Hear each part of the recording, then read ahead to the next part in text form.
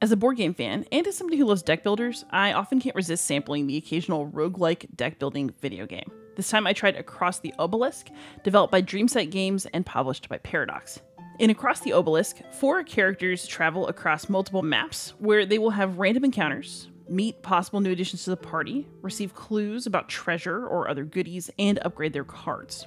Both the heroes and the villains in this game operate using decks of cards with various specialties. Your own party will include pretty standard character classes, with members of your party clearly calibrated to fulfill the roles of tank, rogue, wizard, and cleric. There's several different areas to traverse during your journey. All of the footage for this video is from the starter area, but that's just because there's a lot more out there for you to explore, and I wanted you to get to discover it yourself. This leads to an interesting combination between familiarity and freshness. As you choose different paths from game to game, you'll see a lot of familiar faces. Certain bosses and events always seem to happen in certain locations. But the idea is to use this to your advantage because you know where the rewards are, and you know what responses you'll get to the choices you're prompted to make along the way.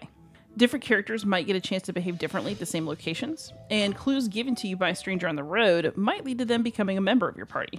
There are also skill tests based on cards drawn from your deck that will lead to different results during each run, so you actually may want to build your deck differently if you want to cause certain things to happen. And you're definitely going to get to know this world well. Across the Obelisk is a game that will kill you repeatedly, and you need to keep trying to see real progress. As you play, your characters will level up, and you can assign skill points to boost their stats outside of what's in their decks.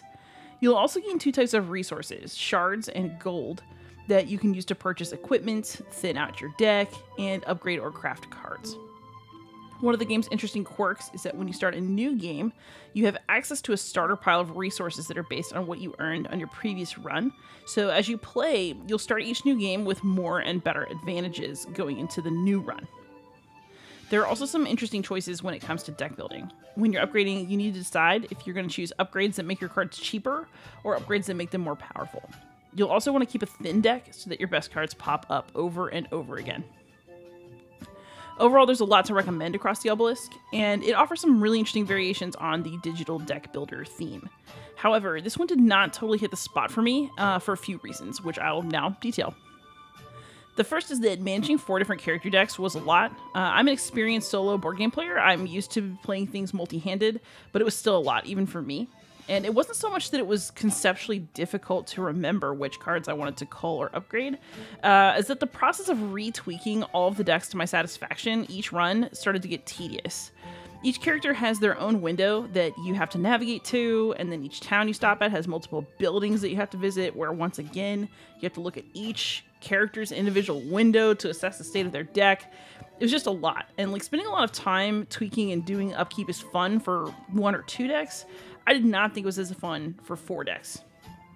So if you intend to play Across the Obelisk, there's a multiplayer option, which might be more fun. And there are ways to save decks, but again, I'm a tweaker from game to game, so I was just not feeling this aspect of the system. The feeling of tedium also, unfortunately, extends to other parts of the game. So a lot of battles go on for too long, in my opinion, and I got sick of seeing the first area of the game. Even the cards stopped feeling particularly exciting. So Across the Obelisk is a game where you're kind of nickel and diming your opponents to death through numerous status effects that just relentlessly stack, turn after turn, in these really repetitive increments. And this is true both in terms of the cards that you play with, bleed, poison, burn, other effects, but the enemy cards do it back to you. So sometimes somebody's about to die and you just have to sit around waiting for their turn for it to happen.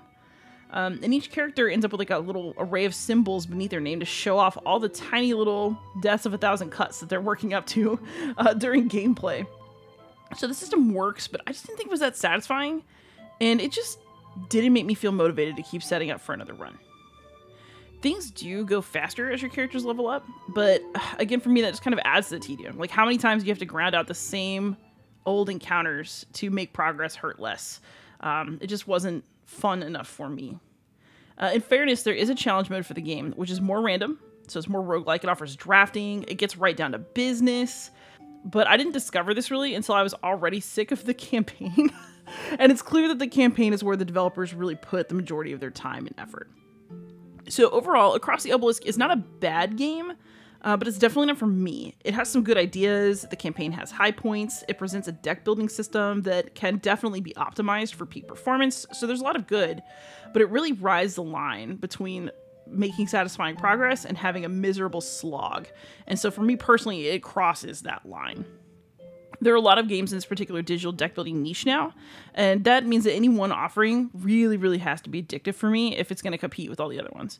So by dragging some elements of gameplay out too long and like not streamlining them enough, Across the Obelisk doesn't cement itself for me as one of the best in this particular show.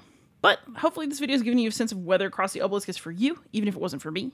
So thank you so much for watching, and I'll be back soon to talk about even more games. Please like, subscribe, comment, ask questions, and most of all, happy gaming.